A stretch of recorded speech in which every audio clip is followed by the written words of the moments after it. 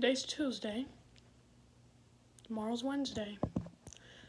The Mets have exactly a day, almost a day and a half, basically, to sign Francisco Lindor to a long term.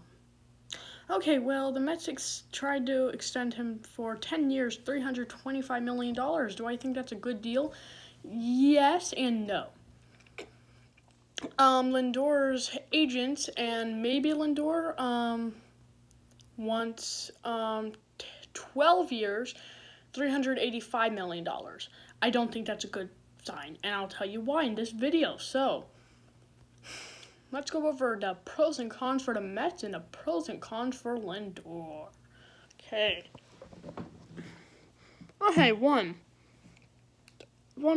let's start with the pros. So, the pros for the Mets offer is that is less years, which is good.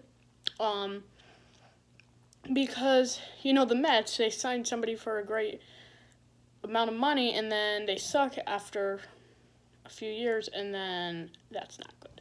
So, 10 years, he'll be 37. He's 27, he'll be 37, which is great.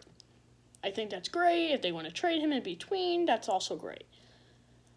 Another pro is that it's money. If they want to do more things next offseason or the trade deadline, they have the money to do it. $325 million is good. And the third pro is that if he does suck, and they do the Wilpons aren't around, but 10 years from now, who knows what's going to happen? Steve Cohen might not be the owner. I'm not saying he won't. I hope he's the owner for life, but still,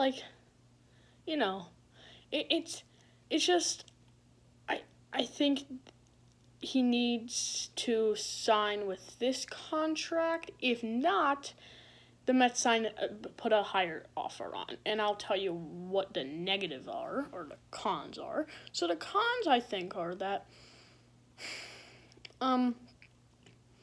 there's only one big con. Con. So the con is that if he theoretically does sign this contract, right? Let's just put that in our picture. He signs a contract for $325 million, 10 years. Great, right? Okay, great. Okay, well, the problem is that if he doesn't sign, then what happens then? Do they go to another guy? Do they do another thing? So if they don't sign him now, it's becoming less and less likely that they are going to sign him anytime soon. So I think the Mets should sign him for $300, right? Put one last counter offer, maybe tonight, tomorrow. Put it for $365 million.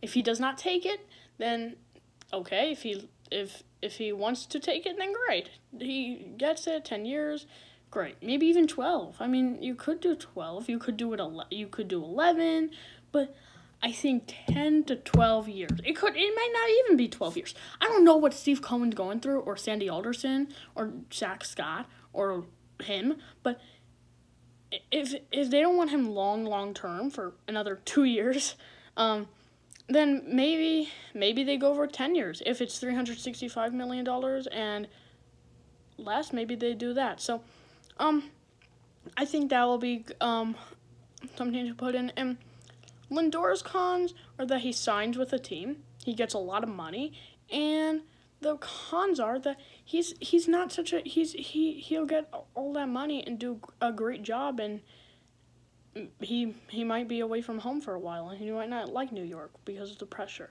And yeah, so that's what it'll do for this video. Please like it and subscribe to my channel. Thank you. Bye.